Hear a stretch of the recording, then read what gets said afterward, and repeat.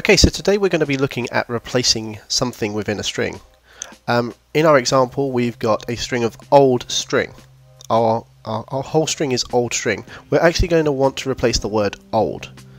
And we're going to replace this with the word new to show that we've got a new string.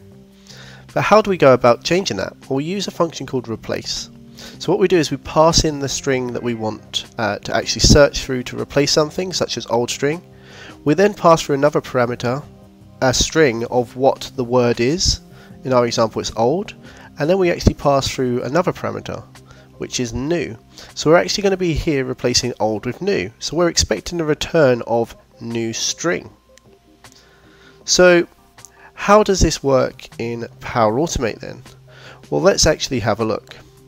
So in PowerAutomate, we've got a manual trigger. We're initializing a variable. It has a name of example string. It's a string type, and it's got a value of old string, just as what we've seen previously. And then we're using the replace function.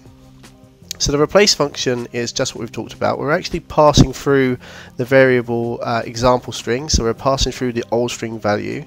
We're then targeting the word old, and then we are replacing it with the word new.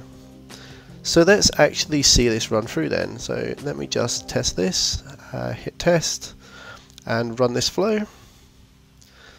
So what we're expecting now is compose to return an old string.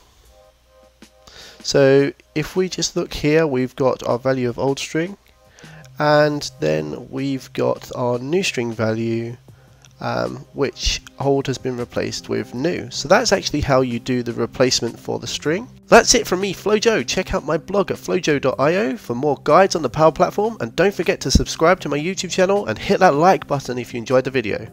Thanks for watching.